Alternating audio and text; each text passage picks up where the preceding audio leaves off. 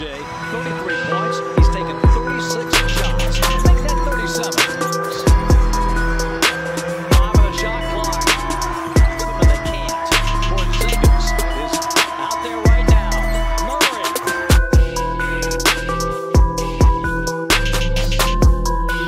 What's up, y'all? Welcome to another video from Golden Eagle Basketball channel. Today in this video we are going to learn about 3 tough pull-up jumpers from Dejounte Murray. Decide pick and pop game. They switched. Now Murray and Porzingis are mismatched.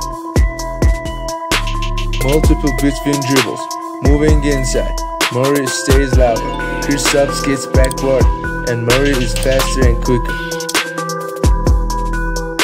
The first hesitation. Kristaps' hands are down and considers that Murray will drive, not shoot. The second hesitation, picks up for the jump shot. The key is he brings up the ball close to his body.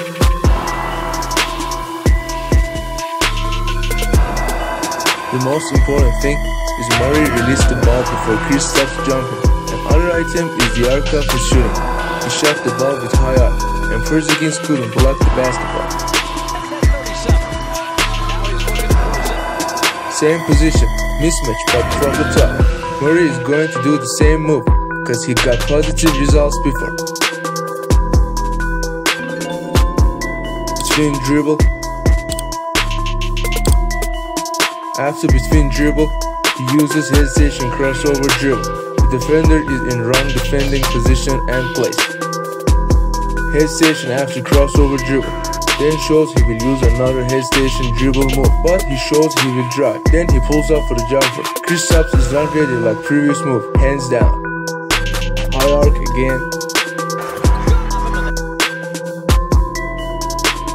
Once again same position, but this time Murray knows he must do something better and make more space for his pull-up jumper. But how? Between dribble to hesitation. Right foot to inside, shows the penetration. Left foot to keep the form to crossover dribble.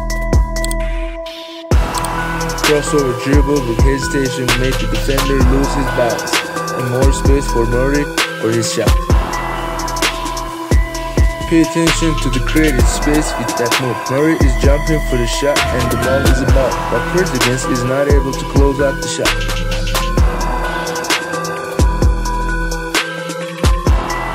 Pay attention to the arc of the shot.